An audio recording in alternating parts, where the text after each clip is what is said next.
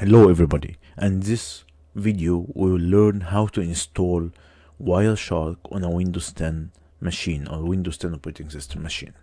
First of all, we need to download it, and what I'm gonna do, I will just go to Google and try to find Wireshark.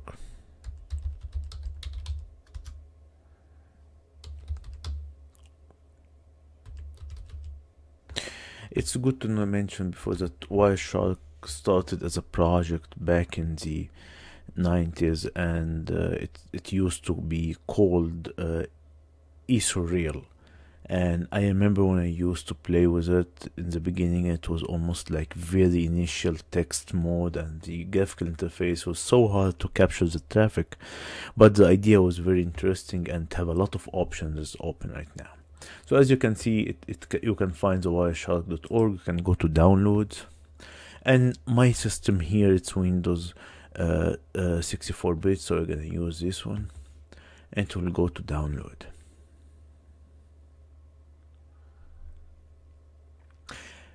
As you can see in this browser, I'm using Microsoft Edge, so I'll go to open the file.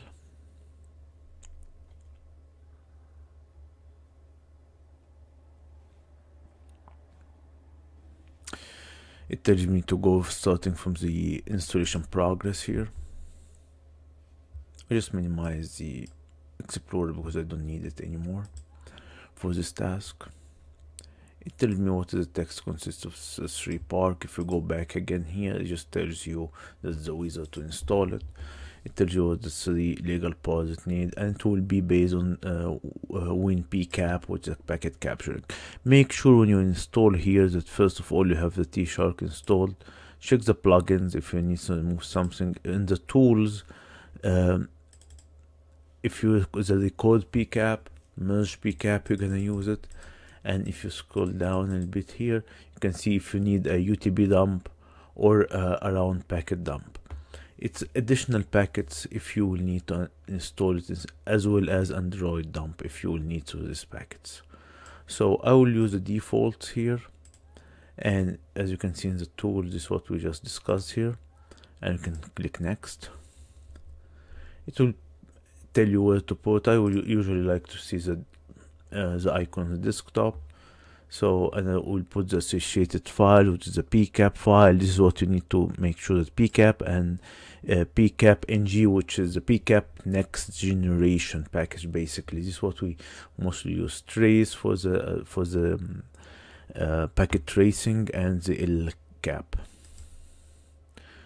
This is a pass, or if you want to change, I will just keep it as default for the demonstration.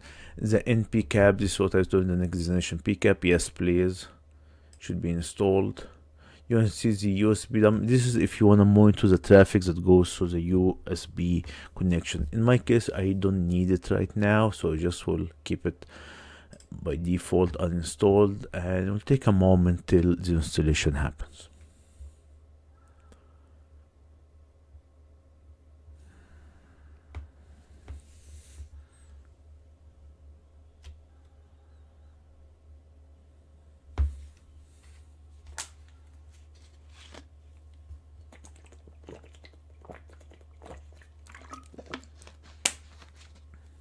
Okay, it agrees with the license, the NPCAP. If you want to restrict only administrators, it's fine, I can use it, but in our case we use the guest account, so I'm gonna let it be. If you have a Wi-Fi or raw adapter, you can install this one, or install the PCAP in a API compatibility mode. Just leave the default and go for the installation.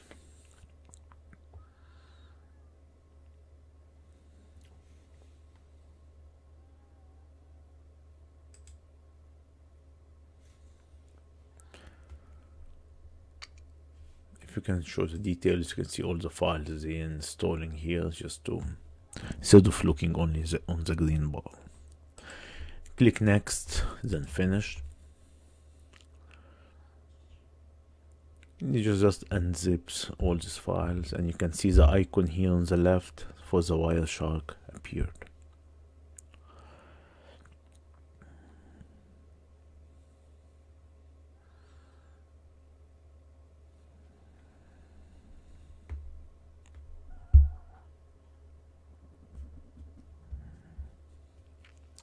Whenever it's complete, click next, finish. That's it. This is how we install the Wireshark. The next step here is to run the Wireshark. Just click on the icon. It will give you this beautiful interface. As you can see, it tells you all the network connection. Just to make the mapping here, I will open the CMD with the command prompt, and I put a IP config /all. You can see all the network adapters. Here's the Ethernet, the IP configuration, and here, if you can see, this is the other connection of the virtual machine, because Sandbox itself is actually a virtual machine remote that you connect remotely to it. And the Ethernet 0, which is here, as you can see, this is the name of the interface we have in our console, and this shows you the activity that goes and the packet trap capturing. I will just make some activity. I will open the Explorer here in a minimize mode, and you can see on this small waveform how the connection will go. I will go to google.com, and you can see the activity started. I can open something like YouTube,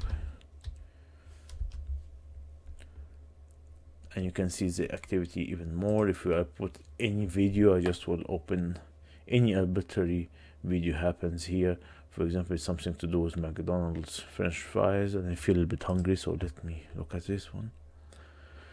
The ads goes, and you can see how the activity goes. Anytime you want to capture, you can go here and you start capturing the package on this icon of the logo.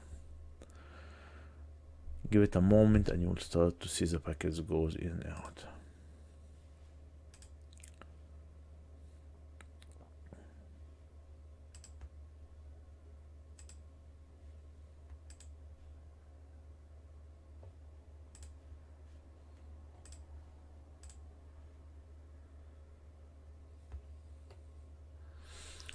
Whenever you go again from the start here, it tells me no packet capturing. Why? Because I didn't choose which file I'm gonna get it from.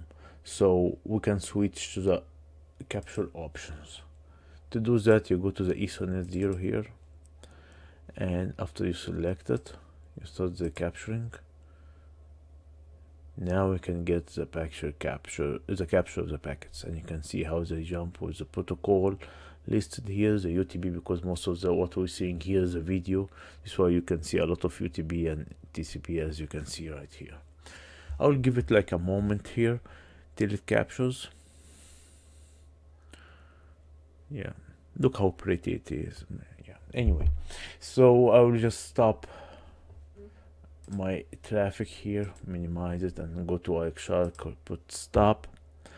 We already have now some traffic. Let me maximize this window so you can see what we have. At the top here, you can see every packet starting by the ID, the time, the source IP, destination IP. If you notice, this is the IP of my machine, because whenever I put the TCP, whenever I run the IP config, this is the IP that we have, and you can see it as a source IP listed here. And here you can see all the destinations IP that we have for this communication, and it tells you which port to which port and the length of the traffic. Very interesting information. If you click on any of these packets, you can see actually the listing of the packets inside, starting with the source number, the version number, and the IP of the host, IP of the destination, and so on. And this is the text representation of it. Very useful tool to master, and there's a lot of options here, starting from other than the capture. Whenever you go to analysis, you can put a display filter, you can put some statistics, you can view different statistics for the TCP IP, or you choose a specific type of filtering for the packets that as you have. Like all of these blue are UTB, for example. If you scroll down, you have the ICMP, which is like a ping requests that you can have here, and the reply. This is the ping that we already installed before. It pings from here to the gateway and so on. So you can see all the information of the capturing of the traffic. Anytime you can apply any filter, you can choose display a specific macro. You You can go to statistics here and use the IO graph. It tells you how many packets were sent to regarding with the time, with the work, the Ethernet real, and it can tell you even the errors. The errors will be in this color. As you can see, we don't have errors yet, so this one, which is good, and this is how you can see the graph out of it. There's a whole, like, I can spend a whole class just talking about how awesome Wireshark is. What I want you to spend some time, just go to the option, know what it is. If you're interested in anything, you can ask question, or you go and search online what does it mean. There's a very good documentation and so on. So far, the last thing that we need to talk here, how to save. So you can save as a captured packet here. As you can see, it will be a PCAP NG next generation. I will save it to the desktop and I called it capture 1. And this is how we can have the file captured. If we minimize the Wireshark, you can see this is the PCAP file and have the logo of the Wireshark, as you can see here. So for your assignment, I want you please to reach to this point when you have a traffic on the Wireshark and just have a screenshot of this view. Thank you.